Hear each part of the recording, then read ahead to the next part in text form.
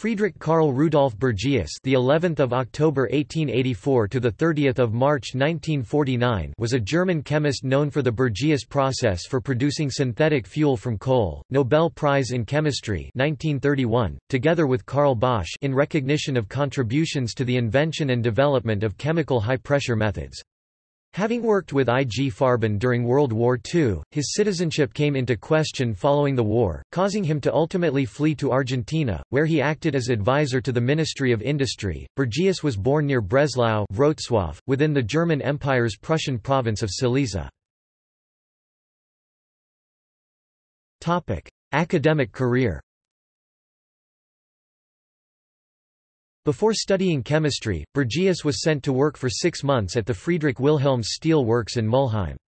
His studies started at the University of Breslau in 1903 and ended with a Ph.D. in chemistry at the University of Leipzig in 1907, after only 4 years. His thesis on sulfuric acid as solvent was supervised by Arthur Rudolf Hantz. In 1909 Bergius worked for 1 semester with Fritz Haber and Karl Bosch at the University of Karlsruhe in the development of the Haber-Bosch process. On the same year he was invited to work at the University of Hanover with Max Bodenstein, who developed the idea of chemical kinetics and held a position as professor. Work. Synthetic fuel from coal. During his habilitation, techniques for the high-pressure and high-temperature chemistry of carbon-containing substrates were developed, yielding a patent on the Bergius process in 1913. In this process liquid hydrocarbons used as synthetic fuel are produced by hydrogenation of lignite brown coal. He developed the process well before the commonly known Fischer-Tropsch process. Theodor Goldschmidt invited him to build an industrial plant at his factory the Th. Goldschmidt AG in 1914. The production began only in 1919, after the World War I ended, when the need for fuel was already declining. The technical problems, inflation and the constant criticism of Franz Joseph Emil Fischer, which changed to support after a personal demonstration of the process, made the progress slow and Bergius sold his patent to BASF, where Karl Bosch worked on it. Before World War II several plants were built with an annual capacity of 4 million tons of synthetic fuel.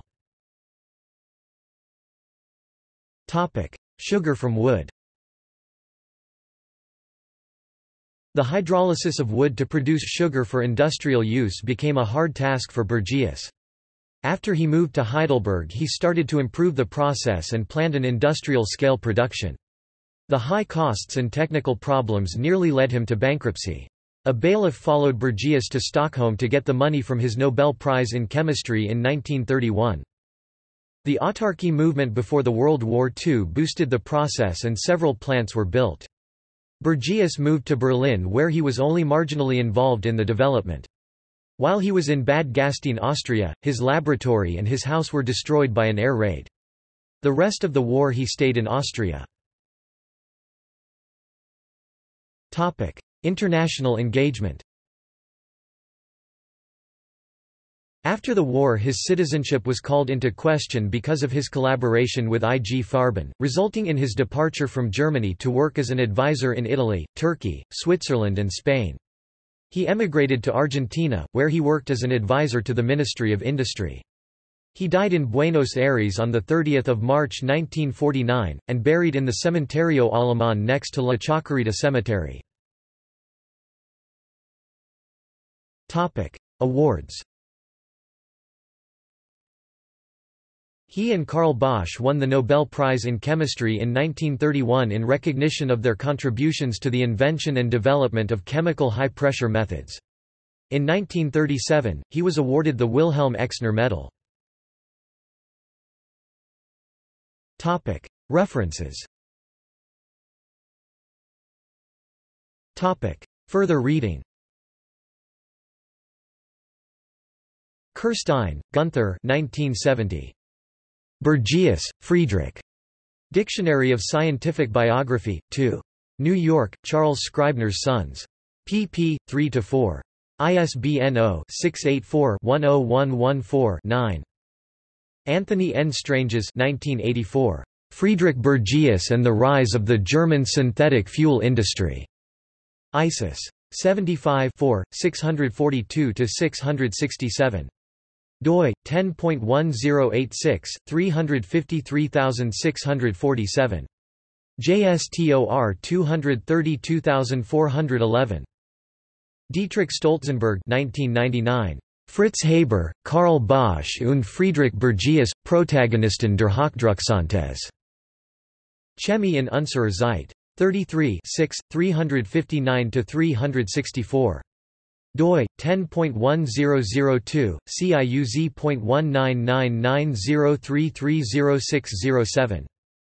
Robert Hall 1985. Das Portrait, Friedrich Bergius 1884–1949. Chemie in unserer Zeit. 19 59–67. doi 10.1002 ciuz.198501900205. Topic: External links. Media related to Friedrich Bergius at Wikimedia Commons. Bergius biography on Nobel site. Newspaper clippings about Friedrich Bergius in the 20th Century Press Archives of the German National Library of Economics (ZBW).